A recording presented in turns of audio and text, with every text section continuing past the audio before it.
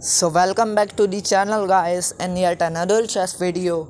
Today in this video I'm going to show you one of my game which I just played a few days ago, in which I sacrificed my bishop to deliver a brutal checkmate.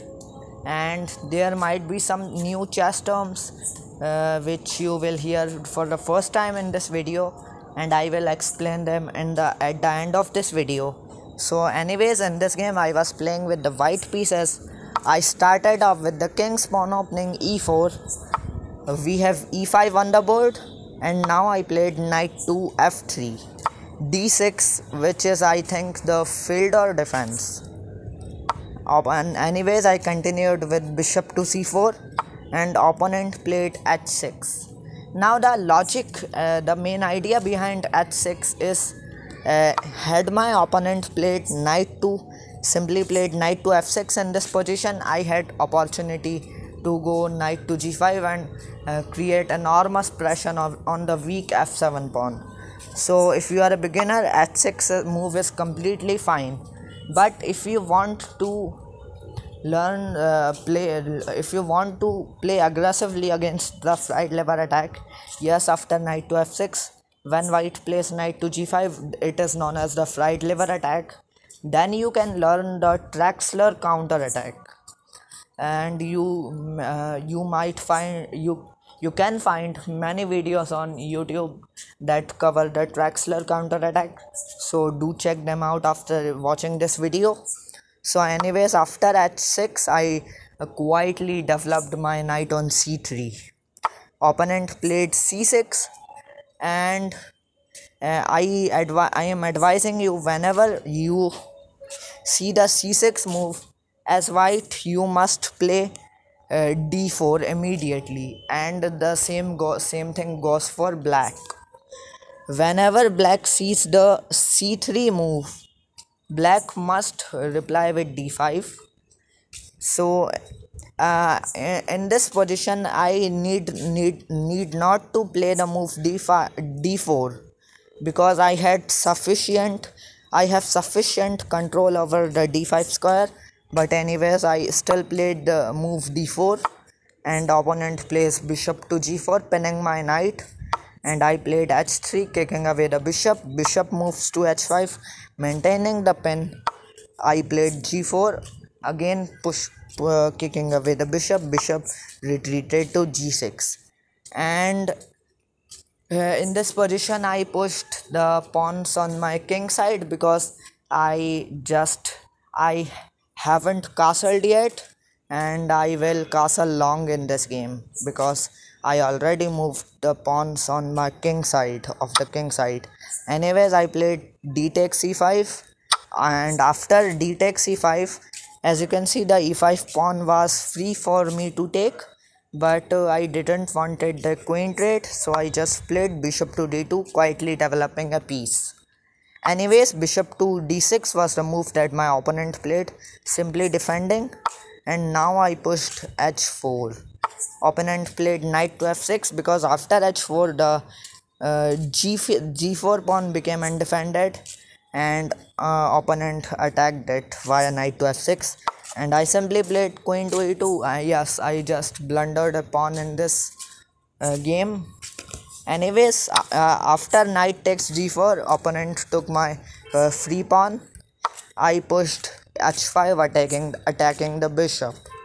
Opponent plays bishop to h7, keeping the bishop on the b1 to h7 diagonal.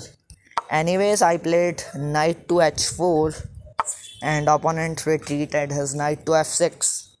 I just castled queen side in this position, and opponent pushed b5, attacking my bishop, and opponent also started his attack on my king. Anyways, I played b3, and opponent pushed a5. I played a3 to make a escape square for my bishop, because had I not played a3 in this position, my bishop would have been trapped after the move a4. So after a3, opponent pushed b4, and now I played knight to a4. Opponent played b takes a3, I played b takes a3. Opponent played bishop takes on a3 check, and I slided my king over to b1, and I just lost yet another pawn. And in this, so anyways, queen to c7, my opponent continued with the move queen to c7, and I played king to a2, attacking the bishop.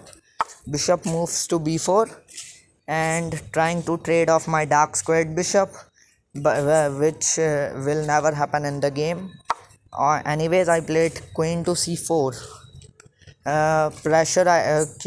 building pressure on the weak f7 pawn. Anyways, my opponent castled kingside, and now I played knight to g6, attacking the rook.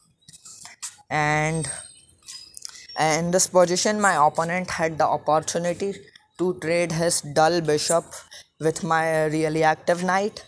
But anyways, opponent played knight b to d7, completely forgetting that his rook was undefended. I took the rook via knight takes f8, and opponent recaptured via rook takes f8. And after I played in this position, I played f3 to support my central pawn. And now opponent played c5, and had I played the move c3 in this position, I would have trapped my opponent's bishop. But anyways, I continued with bishop to e3 because in this position I was thinking not to trade the dark squared bishops. And anyways, the opponent played knight to b6. In this position, I was forced to trade off the knights because my queen was also under attack. So anyways, I played knight takes on b6, and opponent played queen takes on b6. And now finally I pushed c3, but it gave opponent the chance to play a4. So in this position, I have a question for you.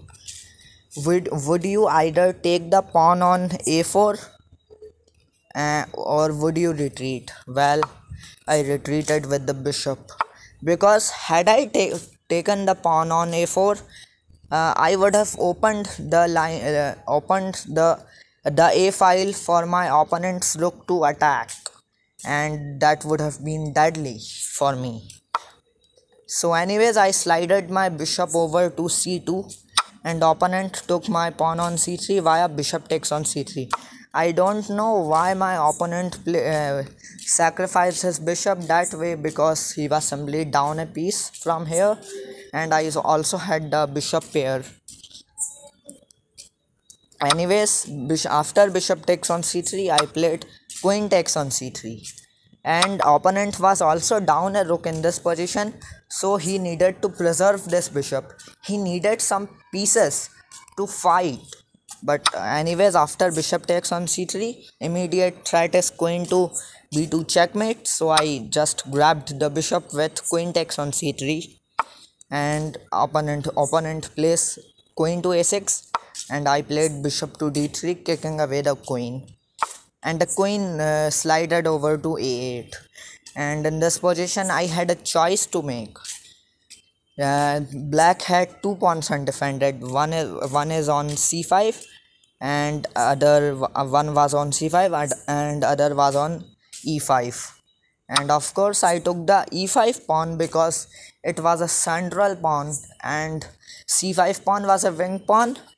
And in this position, black's a4 pawns and c5 pawns were actually giving my king some protection. So that's why I wanted to preserve that pawn. So I took the e5 pawn via queen takes c5, and opponent played king to h8. And I played the stunning move in this position, bishop takes on h6. And the logic is simple.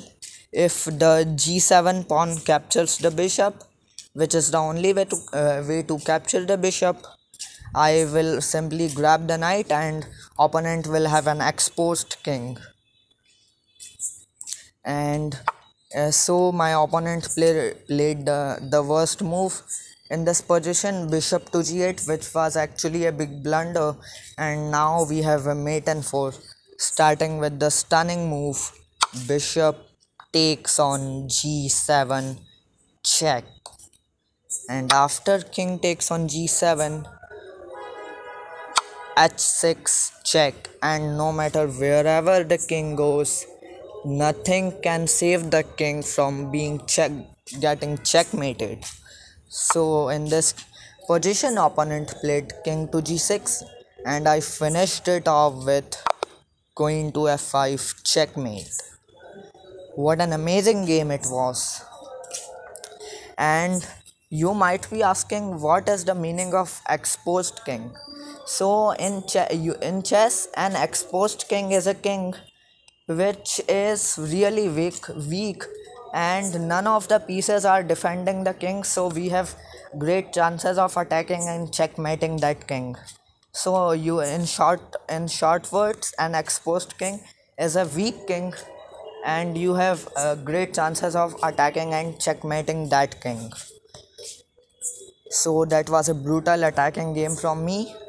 So thanks for watching, guys, and I want you to like this video and share this video, and I want you to subscribe to my channel and keep supporting, guys.